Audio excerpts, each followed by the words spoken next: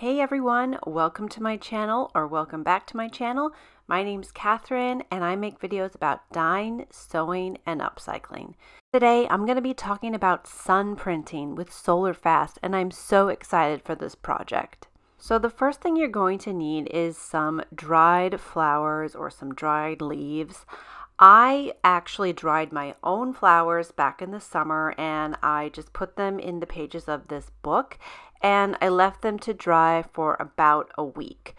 You can also buy flowers and dry them, or just make sure you use something that is flat. Alright, so the next thing I'm using for this project is solarfast and solarfast wash. I'm going to be using the teal solarfast, but it comes in blue, purple, brown, black, all different kinds of colors. So go and check it out and let me know if you use another color, how it turns out.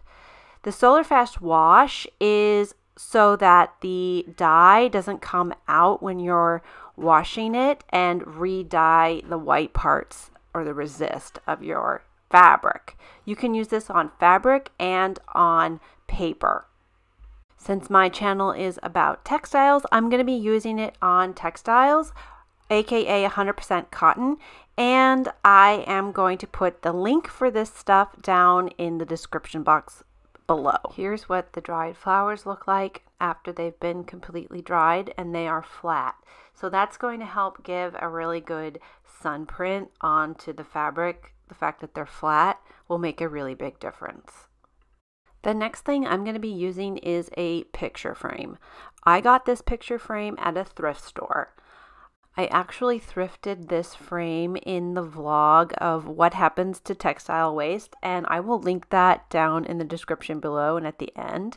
So I removed the backing and now I'm going to take off the wire on the back, and then this piece of cardboard was inside the frame. So I'm going to spread out my t-shirt. This is 100% cotton, and I'm going to add some cardboard to stabilize it. I tried to do this before without using the cardboard and it was sort of a fail.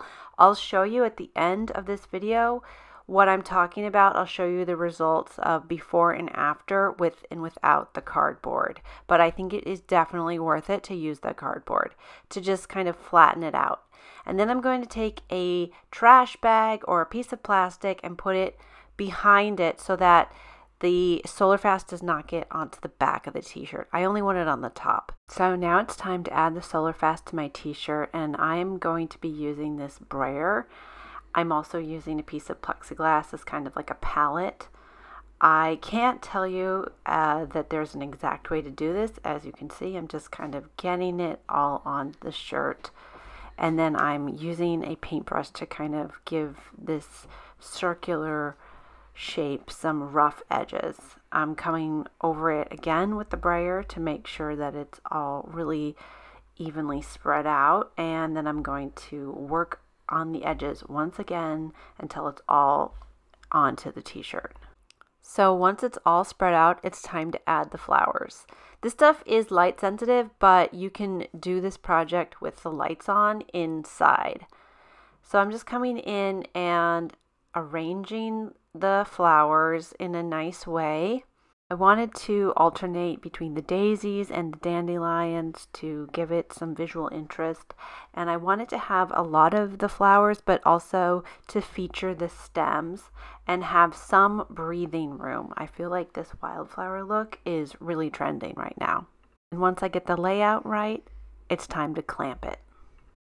Alright, I know my workstation looks a little crazy, but this is what I have got. I put a lot of clamps around the whole thing, and these clamps are what I use for indigo, so they do have indigo residue on them, and I just use the plastic to make sure that I'm not getting the indigo residue on my shirt. Okay, so now it's time to take it outside. At first, I put it on the ground flat, but I noticed that the shadows being cast by the flowers were really far off because it's winter and also the afternoon. So then I decided to put it up against the wall facing the sun at an angle, which really helped to keep the shadows directly behind the flowers. It only took about 10 minutes for the color to change. Here it is after 10 minutes, and then I actually left it for another 10 minutes just to see if it would change anymore. But it didn't really change anymore, so I decided to take it in and to take the clamps off. If you're enjoying this video, be sure to hit the thumbs up button, and also check out my channel for more tutorials on dyeing and sewing and all things textiles. I was really excited to see how it turned out. I've been waiting to do this project for a really long time.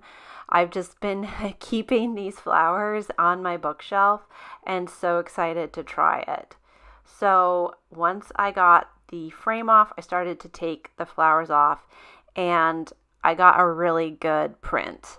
Here it is up close. You can see there is yellow in the flower prints, which will wash off. So then I took it over to my sink and I started to wash it with hot water, and I used the solarfast concentrated wash to get the excess solarfast out. I hand washed it first, and then I washed it in the washer and dryer on hot with more of this solarfast wash. So here it is. It's been washed and dried twice, and I really like the resist that I got. I think it looks really nice, and I kind of like that it has a little bit of a yellowish tint. This is teal, but I'd say it kind of looks a bit more olive. So I think that this one looks really nice. I'm happy with the results. And as promised, this is the fail that I tried first. And you can see it still has some of that flower, but there's more stripes in it because it wasn't pulled tight. So here is the fail on the left, and then here is the second version on the right. So you can see the difference, and it's definitely worth it to take your time and set up this print for success. So there you have it. Let me know down in the comments what you guys think about the results, and if you've ever tried sun printing. How did it go for you? Thank you guys so much for watching. Be sure to go and follow me on my social medias at onyxartstudios.com and check out my online dyeing classes on my website. If you enjoyed this video, here are some other videos from my channel that you might also enjoy. Be sure to check out my other videos for more inspiration. All right, I'll see you guys next time, and be sure to subscribe for a new video every Thursday. Bye!